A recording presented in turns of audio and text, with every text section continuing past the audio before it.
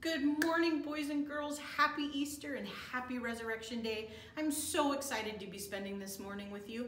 I hope you are still in your pajamas because we are having a pajama contest. So I just woke up and I'm here just to share some good news and some worship and some craft and some fun with you this morning.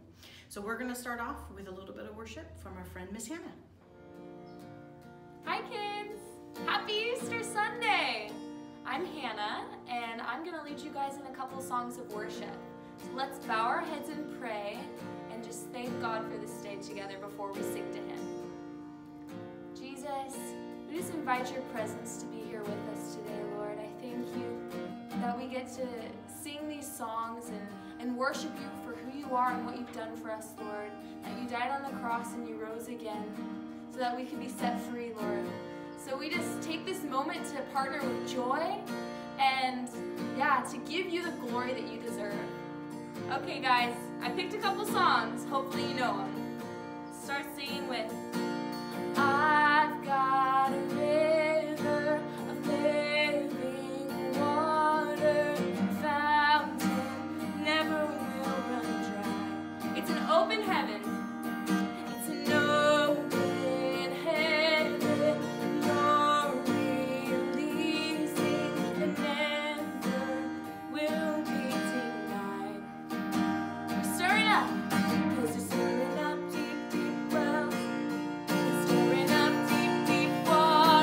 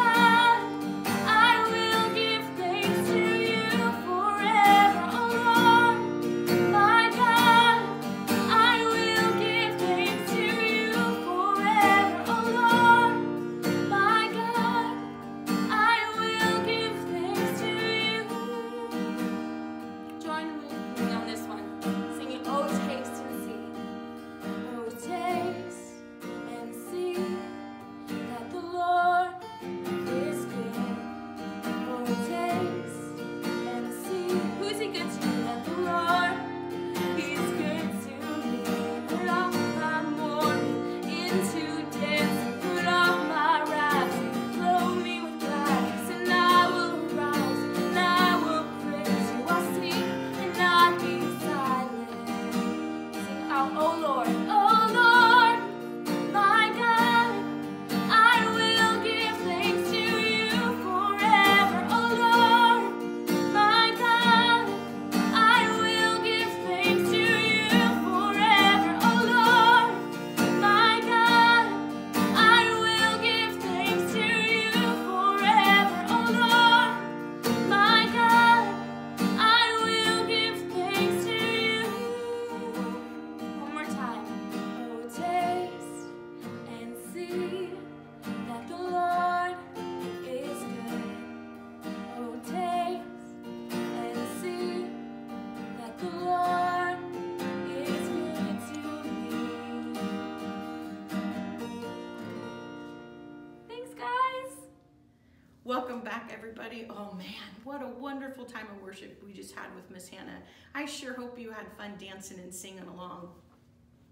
Now I want to pick up where we left off on Friday with our Bible story, boys and girls. We left off with Jesus's friends taking his body from the cross and placing it in the empty tomb. Let's see what happens. Early on Sunday morning, just as the sun peeked over the trees, 3 women went to Jesus's tomb. They wanted to put sweet-smelling oils and spices on Jesus's body. They were very sad and a little scared. They missed their friend Jesus. "How will we move the heavy stone from the tomb?" one of the women asked. "Even if all 3 of us pushed, we are never going to be able to move it." The women worried and wondered all the way to the tomb.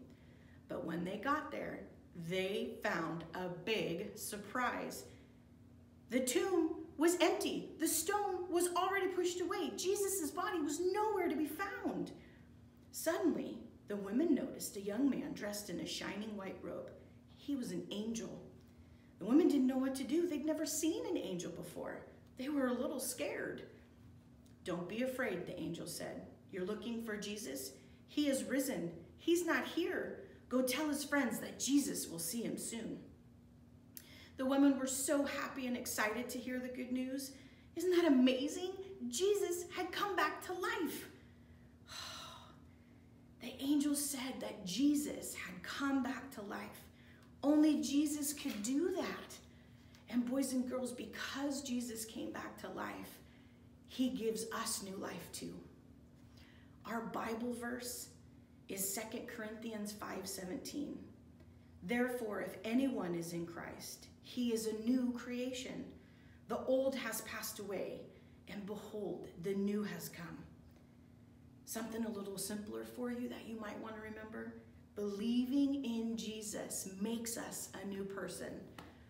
Wow, that blesses my heart so much, boys and girls. I know it's fun to wear bunny ears or dress up in our Sunday best or go find Easter eggs and see if they're filled with money or candy. All of that is so fun, and Jesus is so for us having fun. But boys and girls, we never want to forget the true meaning of Easter is celebrating that Jesus rose again. He gave us new life. Wow. How blessed are we that Jesus died on the cross to give us new life. Now, boys and girls, we're going to do something a little bit fun. We're going to go on an Easter egg hunt. Are you ready? Let's go. Hi, boys and girls. My name is Miss Marin. I'm Miss Zoe. And I'm Miss Hannah. And follow along today. We are going to be doing an Easter egg hunt, and we're going to be telling the story of Jesus' resurrection. All right, so let's find egg number 1. All right. Where could it be? I think I found it. Goodness. Open it up. What is this? And this is the palm branch, and it represents Jesus' triumphal entry into Jerusalem. And you can find this in Matthew chapter 21, verse 8. Okay, let's find number 2. All right. I think this may be it. Oh my gosh. What's inside? Let's see. What is that? What is Oh, that is the bread, and it represents the Last Supper when Jesus broke the bread with his disciples. And this is in Matthew 26, verse 26. Awesome. Okay, let's find number 3. Where could it be? Oh my gosh, here it is. Ooh. What do you think's inside? I don't know. Let's see. Oh, these are praying hands, and this shows that Jesus was in the Garden of Gethsemane praying to his Father. And you can find this in Mark 14 chapter, or verse 32. That's awesome. That's awesome. Where's Okay. number 4? All right. Oh, guys, I think I found it. Let's open it up. What's this? What is that? Oh, this is the coins, and this represents Judas' betrayal of Jesus when he betrayed him and got 30 coins. And you can find this in Matthew 26, verses 14 to 15. Oh my gosh. Okay, let's go to the next one. Where's number 5? He's over there? Oh, I think it's right here. Let's open this up. What's this? Oh, this is the rope, and this shows that Jesus was bound and led away by the soldiers. And this is in Matthew 27, verse 2. Wow. Now I need to find number 6. Okay, where's number 6? Is it this one? No. I think it might be this Oh, one. Okay. Here it is. Ooh, what's in there? What is this? Wow. Oh, this is a feather, and this represents when Peter denied Jesus 3 times, and then the rooster crowed once that happened, just how Jesus predicted it. And you can find this in Matthew 26, verse 34. Wow. That's so cool. Okay, number 7. Guys, I think I found it. Wow. What's in here? Ooh. This is the thorns of the crown that was placed on Jesus when he was going to the cross. And this is in John chapter 19, verse 2. Wow. That's amazing. Okay, let's find number 8. Guys, I think I found it. Is that number 8? I think so. Yeah. This is number 8. Let's see. Oh, this is the purple robe, and this represents Jesus' robe that was taken away from him when he was on the cross. This Wow. is in Matthew chapter 27, verse 28. That's so cool. Okay, number 9. Number 9. Do you want Is this it? Is this number 9? Let's see what's inside. This is so cool. Wow, I think that's the cross. That is the cross. Yeah. Wow. So this represents, of course, that Jesus died on the cross for our sins. And you can find this in John chapter 19, verses 17 to 18. Wow. Wow. So now we're on number 10. Where's number 10? 10B. Wow, this is a hard one. Guys, I think I found something. She found it. Number 10. Oh, Hey, okay. what's inside? Ooh, is that the tomb? Rocks. Yeah, this is the tomb where Jesus was placed and then he rose again on the 3rd day. And this is in Matthew chapter 28, verses 5 through 6. Oh my gosh. Oh, wow. So now we should look for number 11. Yeah, where is it? Oh, I think I found it. Whoa! That's a good hiding spot. Ooh. Let's see what's in it. What's this? What is Oh, that? this is the fish that Jesus ate with the disciples. And so this is in Luke chapter 24, verses 41 to 43. Oh, Wow. We have one more egg. Who will find it? Hannah, where is it? I see it. What? It's right here. It was a good hiding spot. What do you think's inside? It's the last thing. What is that? These are the clouds. This just represents that Jesus, when he rose again, he ascended into heaven to be with his Father. That's amazing. So this is in Acts chapter 1, verse 11. Oh my Wow, it's so great. Incredible. So guys, we hope you enjoyed this little Easter egg hunt, and that it was just a representation of all of the steps that Jesus did to take away our sins, and so we can be with him once again. All right, see you later. Bye guys! Welcome back, boys and girls. Was that Easter egg hunt so fun? I thought it would be best that we didn't hide Easter eggs that had candy in it because I can't share the candy with you. So we got to go through the resurrection story with our Easter egg hunt. Did you guys find that fun? Awesome.